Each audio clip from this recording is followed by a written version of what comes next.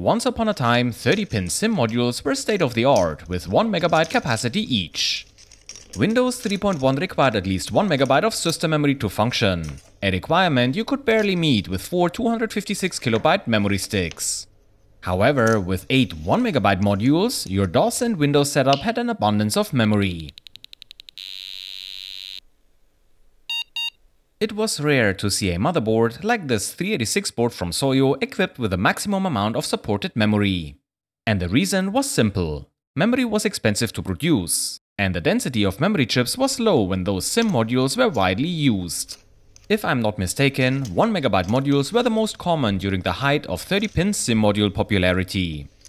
When Intel released the 486 in 1989, 30-pin SIMMs were about to be phased out in favor of 72-pin SIMMs. Not only did the new model support a 32-bit data bus, but they also allowed for higher capacities due to the increased number of chips per module, and further technological advances to increase the memory density. Over time, fast page mode or FPM memory made room for extended data out, or EDO memory. EDO was faster, offered more capacity per chip, and was also cheaper to make due to manufacturing improvements. Unfortunately, EDO memory chips were incompatible with older systems, including my 386.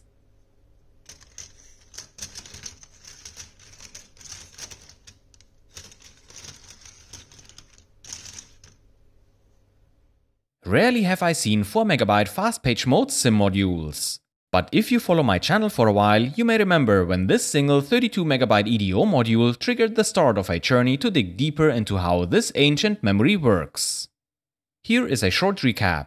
One of the 16 memory chips on this module was faulty. I tried to find out which chip it was by using software, but I only got clarity after I desoldered the chips and applied the process of elimination. And then I had 15 good memory chips with a capacity of 2 MB each, and no use for them. I stumbled upon a project by UpLateGeek who provided Gerber files and schematics for 30-pin SIMM modules. So I decided to let PCBWay make one batch of those PCBs for me. PCBWay is also the sponsor of today's video. Without them, I wouldn't be able to share all of this with you. So thank you PCBWay for being such a great partner. After soldering the memory chips to the PCBs, I tried them in my 386 system. However, as mentioned before, EDO memory will not work in systems requiring FPM memory. That was the moment I finally believed that EDO memory doesn't work in FPM systems. Sometimes I have to see it with my own eyes before I believe something. But then, plot twist! One of you posted details of a hack under my video explaining how to turn EDO memory into FPM memory. All I had to do was to disconnect one of the pins of each memory chip and bridge it with a neighboring pin. I explain the details in my other videos, so feel free to watch them if you haven't already done so. After reading that comment, I had to immediately try it.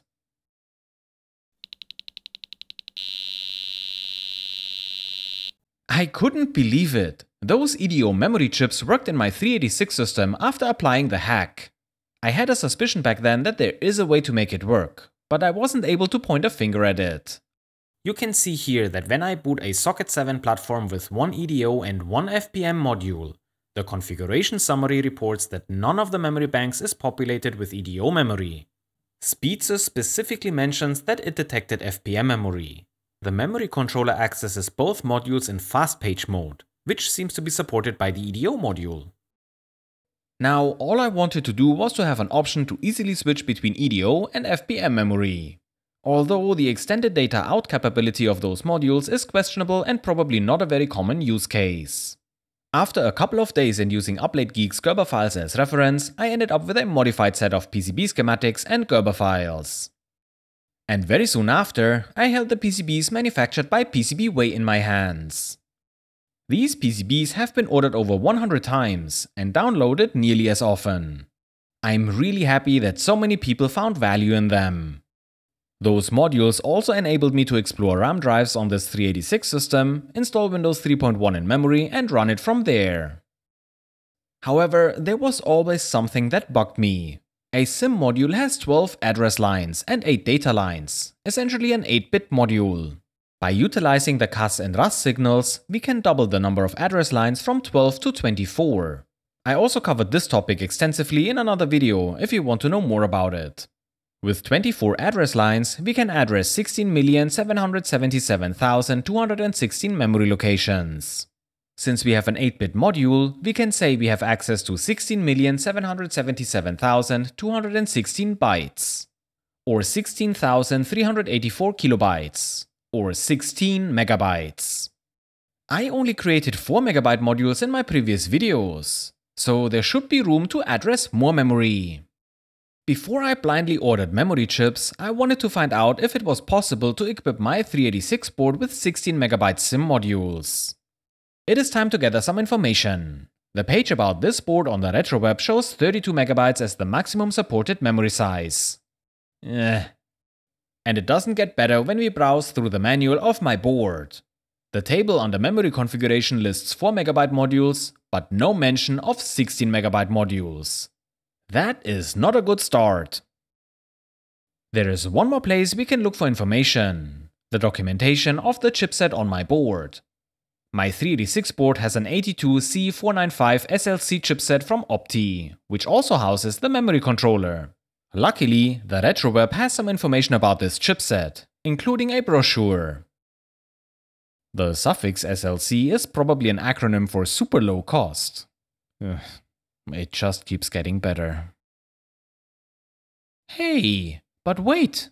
The brochure mentions support of 64 MB of high-speed page mode DRAM memory. And the same information repeats in the table under Vital Statistics and in the picture below. So it seems the chipset does support 64 MB of memory, but that would imply that we only use 4 memory modules? But there are 8 memory sockets on this board. I still have questions. After a few minutes of browsing the web, I found the technical documentation of the XLC version of this chipset. In there, I found a table that specifies 64 MB is possible when 16 MB modules are installed in memory bank 0. Unfortunately, it doesn't seem to be possible to populate both memory banks with 16 MB sticks.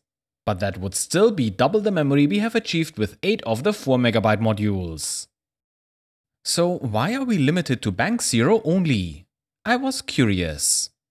And I think I found the answer by looking at the pinout diagram of the chipset and comparing it with the CPU address mapping.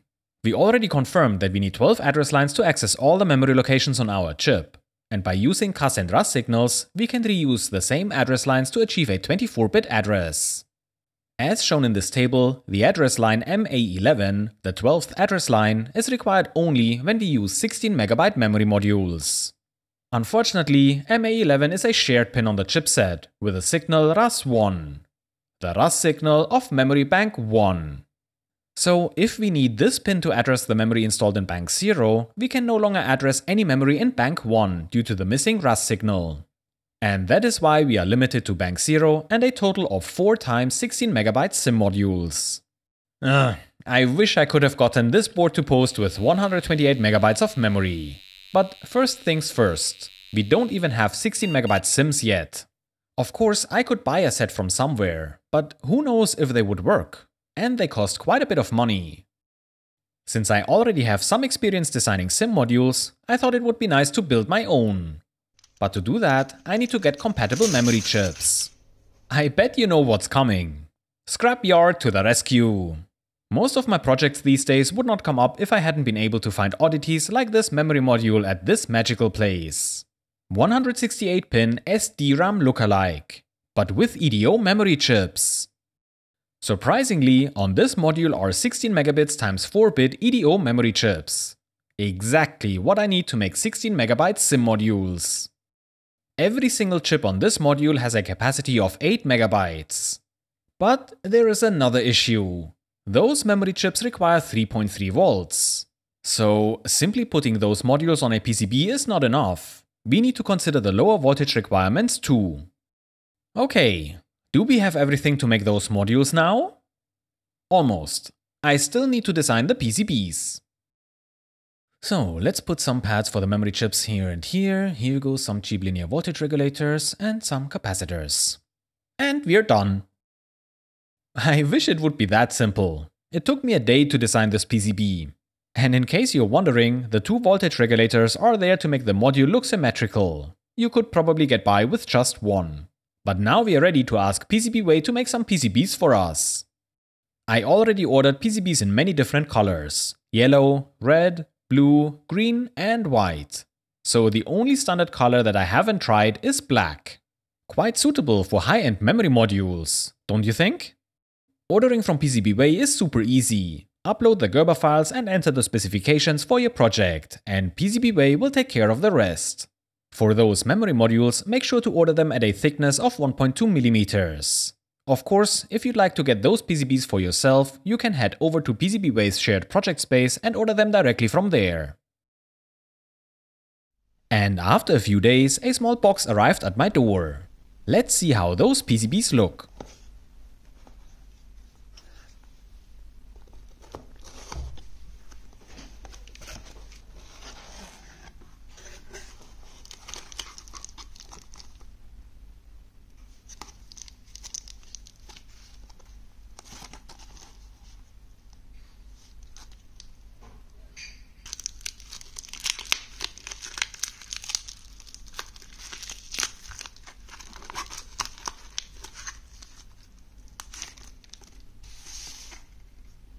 Wow! What a fantastic look! The contrast between the black color and the white silk screen looks phenomenal. I think I like this combination the most.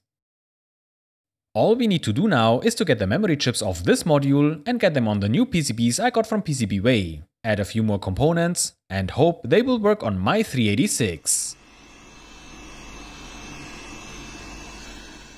The Aten ST862D hot air station will be perfect for removing those chips. If you're interested in this hot air station, check out the link in the video description. If the link doesn't work, look for the model on the screen.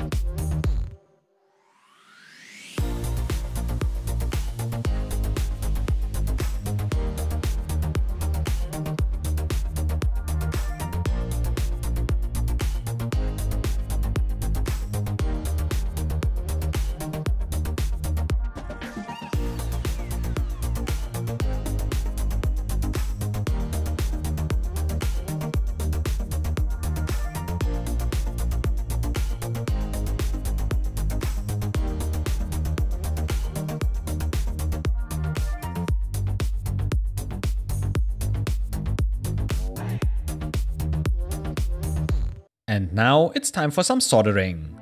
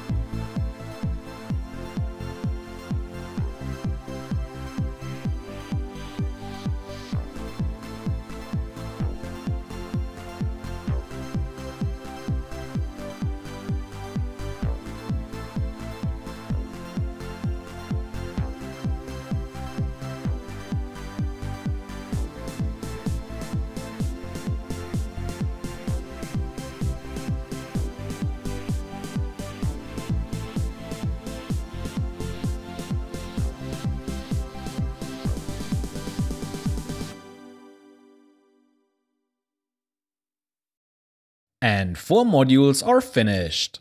I have to say it once more, those modules look amazing. But now let's get them installed on the board and test them. What's the use of them looking pretty if they are useless and don't work? Oh, here's an issue. The legs of the switch are too long and touch the next module.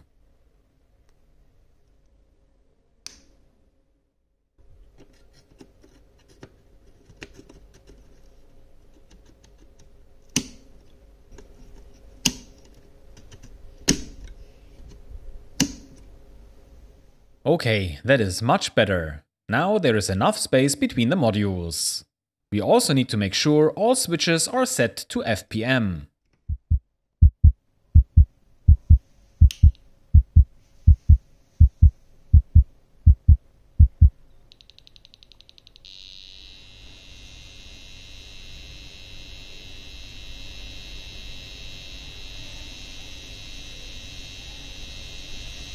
Hahaha, 64 megabytes!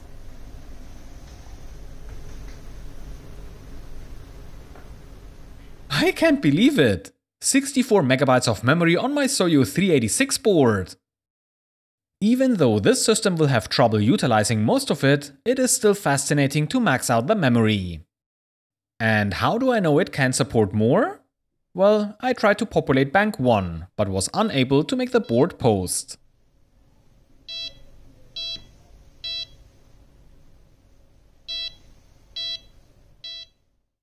With 64 megabytes, however, everything seems to be working well. I can increase the size of the RAM drive we created in another video and boot into Windows 3.1. I also tested the memory using memtest 86+. It took 10 hours to finish one complete pass. So forgive me if I haven't gone through multiple passes. While memtest 86+ hammered the memory, I pointed a thermal camera at the memory modules. But there was nothing out of the ordinary to report. The memory chip stayed below 40 degrees. And for another test, I took out my oscilloscope to see what voltages we get on the power, address, and the data pins of the memory. The supply voltage is at 3.2 volts. Perfect. Our linear voltage regulators seem to work well. On the address and data pins, the voltage remains in the safe zone of 3.4 volts. I am really happy that this project turned out so well, and I cannot wait to use those modules on 486 systems. As I said before, the PCBs are available on PCBWay's shared project space. If you're fortunate and have access to the correct memory chips, you can build your own 16 MB SIMM modules. But if you don't, then I may have a solution for you. As you can see, the scrapyard rewarded me with plenty of double-sided memory modules and compatible memory chips. I don't want to salvage the chips from all modules, since they seem to be unusual and may be helpful in other projects, but we can sacrifice a few to build high-capacity 30-pin FPM SIMM modules. If you're interested in a set, check the comment section below this video. There is a pinned comment where you can declare your interest. I want to get an idea of the demand for such memory modules. It would be best if you hit the thumbs up on that pinned comment. And while you're at it, maybe like this video too. Depending on the number of likes this comment gets, I could order PCBs from PCBWay and assemble a few kits. Could this be the end of scarce, high-density 30-pin FPM memory?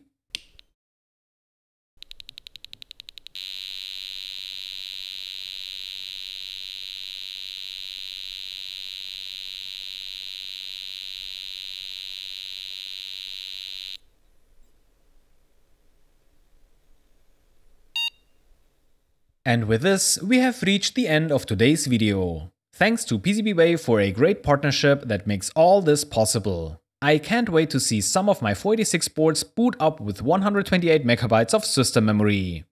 And I'm curious if you remember the highest amount of RAM you had in your 386 and 486 systems. Were you happy with it? Or would you have liked to have access to more?